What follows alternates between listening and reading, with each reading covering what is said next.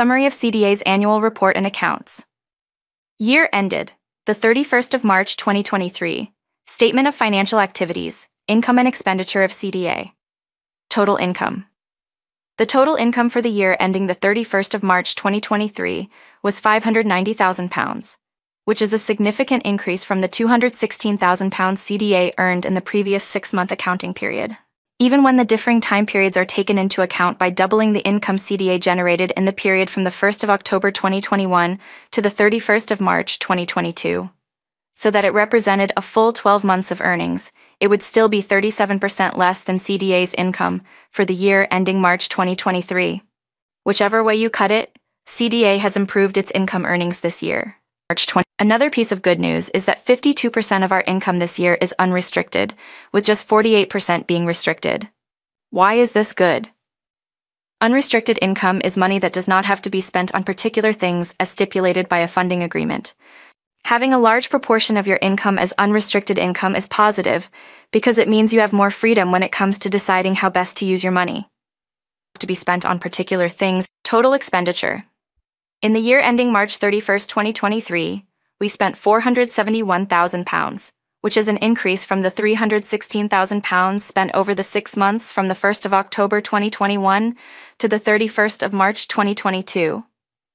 But if we doubled the expenditures made over the previous reporting period so that they represented a full 12 months of spending, they would come to £632,000, which is 25% more than was spent in the year ending the 31st of March 2023. In other words, in real terms, CDA's spending has gone down while its income has gone up over the last year. Income minus expenditure. CDA brought in £119,000 more than it spent in the year ending the 31st of March 2023. This is a vast improvement compared to the previous 6-month reporting period, where we finished with a loss of £100,000.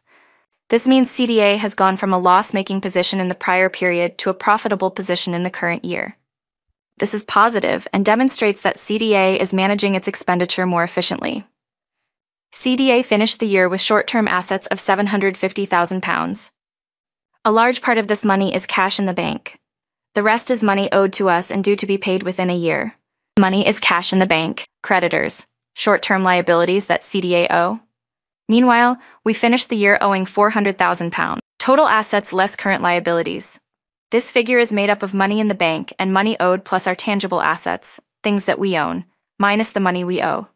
For the year ending March 31st, 2023, it was £750,000 plus £10,000 minus £400,000, which equals £360,000. This is positive, as this demonstrates that CDA has more assets than liabilities, which is a primary indicator of financial health. Cash flow. Movement of money at CDA. Cash generated from operations. CDA earned £229,000 from operations, up from the £78,000 earned in the prior 6 months. However, even if we doubled the £78,000 to £156,000, so that it represented the amount that could have been earned over a full year, this is still an increase of 47%. This is positive as it highlights that CDA is generating more money from its core operating activities. To 156. Summary. All in all, in terms of the financial health of CDA, it is evident that CDA has significantly improved its financial health, both in terms of income, expenditure, and its net asset position. This is reassuring and is testament to all the hard work of the staff team and trustees at CDA.